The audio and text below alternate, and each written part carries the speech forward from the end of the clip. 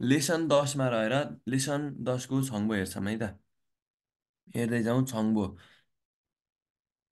हाङगुक Korea ए, लास्टमा यो उया ए हुन्छ है। हाङगुक ए कोरियाको खोङ युइल सार्वजनिक विधा, खोङ युइल सार्वजनिक विधा।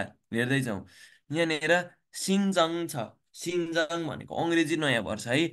सिन्जङ भनेको अङ्ग्रेजी नयाँ वर्ष, जनवरी 1 तारिक होइन त। सिन्जङ भनेको है, सिन्जङ अङ्ग्रेजी नयाँ वर्ष। यो चाहिँ सौर्यपात्रमा आधारित वर्षको पहिलो दिन हो सिन्जङ भनेको है। यो भनेको कहिले के पर्छ भन्ने कुरा हेरिराख्ने। अर्को सलनाल, सलनाल भन्छ है, सलनाल कोरियाको नयाँ वर्ष। सलनाल, सल्लाल भन्छ क्या भन्न चाहिँ यसलाई, सल्लाल भन्छ। यो र नको संयोजन दुइटै ला भएर सल्लाल भन्छ, सल्लाल। सल्लाल सल्लाल है त। सल्लाल भनेको कोरियाको नयाँ वर्ष है। लुनर क्यालेन्डरको 1 महिना 1 गते वहाँनिर पर्छ भने यहाँनिर फेब्रुअरी 18, 19, 20मा छ सल्लाल। सल्लाल भनेको चाहिँ यो चाहिँ कोरियाको मुख्य चाडपर्व मध्येको एउटा मुख्य चाडपर्व हो क्या। यसमा चाहिँ परिवार आफन्तहरू धेरै भेला भएर अनि पितृपूजाहरू गर्ने, अनि आफूभन्दा ठुलो व्यक्तिलाई ढोग्ने, ढोगो भने अनि उनीहरूले आशीर्वाद लिने। जसले उनीहरूले हामीलाई के दिन्छन्, उनीहरूले हामीलाई पैसा पनि दिने गर्छन्। आफूले ढोगो भने उनीहरूले पैसा दिन्छन्। अनि यसमा चाहिँ अर्को तक्कुक पनि खाइन्छ, तक्कुक पनि खाइन्छ। अनि हिउत्नोरी त्रिपासाहरू पनि खेलिन्छ भन्ने हामी 30 च्याप्टरभन्दा माथिको छङ्गु यसको बारेमा विस्तृत पढ्ने नै छौँ है। सल्लाल भनेको त्यहाँको एउटा मुख्य चाडपर्व हो। अर्को सामिल जल हेर्नुहोस् है। सामिल जल भनेको स्वतन्त्र आन्दोलन दिवस हो। सामिल जल हेर्नु त, साम भनेको 3, इल भनेको 1, 3.1 भनेको छ नि। त्यही 3 महिना 1 गते भएकोले क्या, मार्च 1 गते भएकोले साम इल जल, सामिल जल है। सामिल जल भनेको 3 महिना 1 गते, सामिल जल भनेको 3 महिना 1 गते पर्ने यो स्वतन्त्रता आन्दोलन दिवस। साथीहरू, यो स्वतन्त्र आन्दोलन दिवस भनेको नि यो चाहिँ मार्च 1 गते चाहिँ जापानले उपनिवेशवाद गरेको थियो क्या। जापानले शासन गरेको थियो है। त्यहाँ कोरियामा गएर जे पायो त्यही गर्ने है। अनि कोरियन स्कुलहरूमा चाहिँ हाम्रो जापानको भाषा पढाउनु पर्छ भन्ने, त्यहाँको महिलाहरूलाई विभिन्न शोषणहरू गर्ने, अनि त्यहाँको खानेकुराहरू खोज्ने लगायतका विभिन्न कुराहरू गरेका थियो। हौ त्यो विरुद्धमा चाहिँ उनीहरूले आन्दोलन गरेको थिए। त्यही आन्दोलनको दिन सम्झेर है, उनीहरूले आन्दोलन गरेको दिन चाहिँ त्यसलाई सम्झेर सामेल जल स्वतन्त्रता आन्दोलन दिवसलाई पनि त्यहाँनिर खोङयुलमा गन्छ है। खोङयुल सार्वजनिक विधामा त्यसलाई पनि राखेको छ। अर्को खुल्लो जा ए नाल, खुल्लो जा ए नाल भनेको श्रमिक दिवस है। 5 महिना 1 गते है। त्यो श्रमहरूको चाहिँ श्रम, धेरै व्यक्तिहरूले श्रम गर्छन् अनि उनीहरूलाई स्मरणा गरेर उनीहरूको सम्मानको लागि, उनीहरूको कामदारहरूलाई उत्साहित गर्नको लागि उनीहरूलाई दिने बिदा है। उनीहरूको हौ त्यो त्यसलाई पनि हामीले त्यहाँ खोङयुलमा राखेको छ।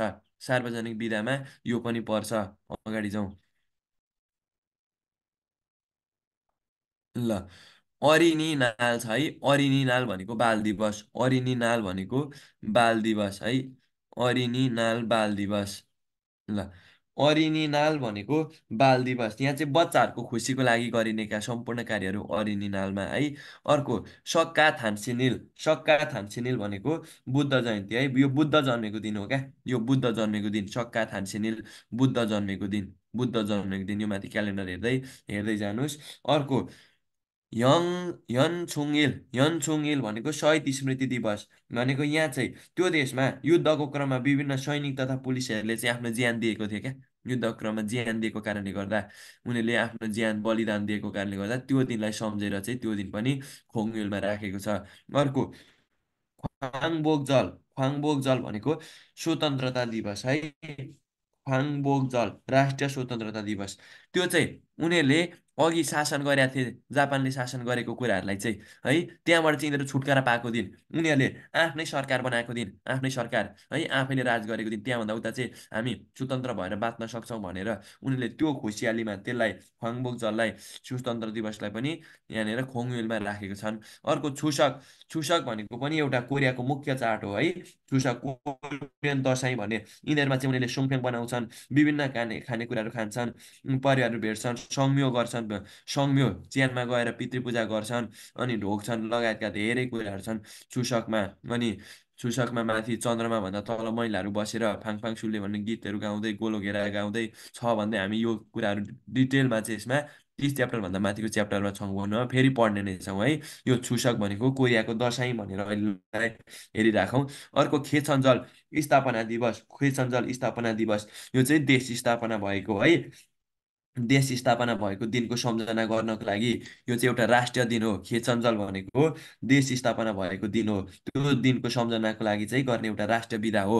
अर्को हाङ्गुल नाल, हाङ्गुल नाल भनेको यो चाहिँ किम जोङको सम्झना हो क्या, यो चाहिँ राष्ट्रिय विधा पर्छ। यो कोरियन भाषाको संस्थापक उनले बनाएको हो है। यो हाङ्गुल नाल भनेको कोरियन भाषा दिवस, कोरियन भाषा दिवस। अनि अर्को खुरिसुमासु, क्रिसमसको बारेमा पनि क्रिसमसलाई पनि त्यहाँनिर क्रिसमसलाई पनि खोङयुलमा राखेको छ। यो च्याप्टरहरू यो क्रिसमसको बारेमा हामी 25 च्याप्टरमा गएर पनि अध्यापन एकछिनमा गर्ने नै छौँ। यति यति कुराहरू चाहिँ खोङयुलमा पर्दो रहेछ भन्ने कुरा हल्का टर्म बुझ्ने, अनि त्यो दिन कुन के हुँदो रहेछ भन्ने अलिकति नेपालीमा बुझिराख्ने, त्यति भए पुग्छ है। 10 च्याप्टरको छङ्गुमा यति नै।